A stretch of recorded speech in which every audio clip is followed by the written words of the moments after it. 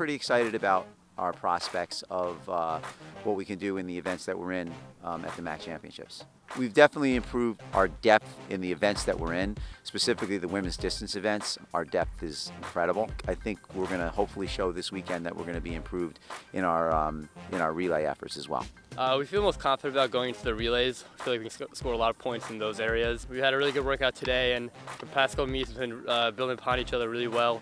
I think, we're in the MAAC conference. We got a lot of tough competition from a great group of schools, so I think we're gonna, have our work cut out for us. But knowing our team, knowing how we've gone through the past season and overcome a lot of adversity, I think we're prepared to, take on some of the fierce competition in the MAAC this season. As far as Katie and Lauren out at the U.S. Indoor Nationals for the race walk, we're really proud that they're going to represent our program pretty well. We actually don't have race walk offered at MAAC, so it's really exciting that we can actually compete at a championship meet out in Albuquerque and represent Marist and the Red Foxes. So it's actually a judged race. There's 5 judges around the track. You have to keep one leg on the ground at all times, and your extension leg has to be straight when it lands in the front. But it's nice having Lauren here this year. I'm more distance-based and she's more sprint-based, so I think we actually really balance each other out well, and we push each other in different areas in practice, so I'm really excited.